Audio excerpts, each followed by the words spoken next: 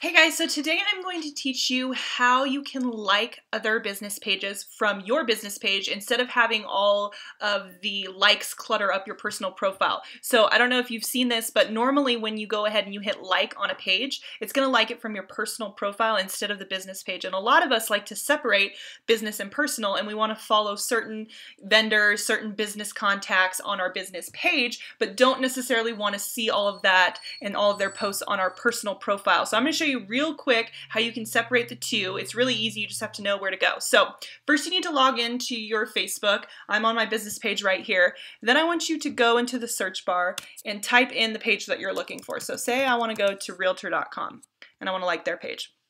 So they have a couple options here. Find the one you're looking for, click on it, and then you're going to be on their page. So typically what most people do is they hit this little like button right here. But if we do that, then that's going to count that like under our personal profile, and we're going to start following them from our personal account. Now, if you want to follow them from your business page, what you need to do is you need to hit this more button, and you need to scroll down to where it says like as your page. So when you hit that, this window will pop up, and this is where you're going to select a page to follow this realtor.com from, or whatever page you're looking for. So I'm going to scroll down and I'm going to pick my business page that I'm the owner of, not the pages I manage, and I'm going to hit submit, and boom, we have liked realtor.com from our business page.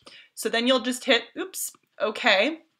And now you're going to start following them. Now, if you want to unlike a page for any reason, say you're not connected to them anymore, or you don't like what they're posting, all you have to do is go back to this more button, and you just hit unlike as your page, and again, it'll remove it from your favorites, and you will no longer be following them.